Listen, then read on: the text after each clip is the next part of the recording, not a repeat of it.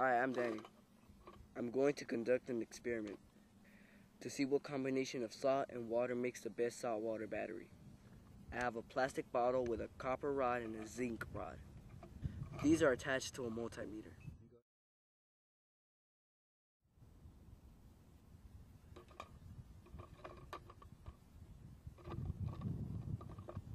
In this bottle there is a mix of 10% salt and 90% water.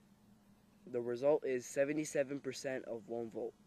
In this bottle there is a mix of 50% salt and 50% water.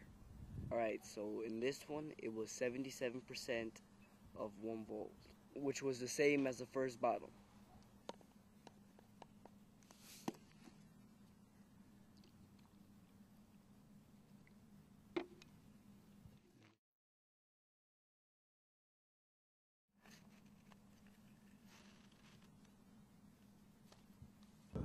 So in this mix, this is 90% salt and 10% water.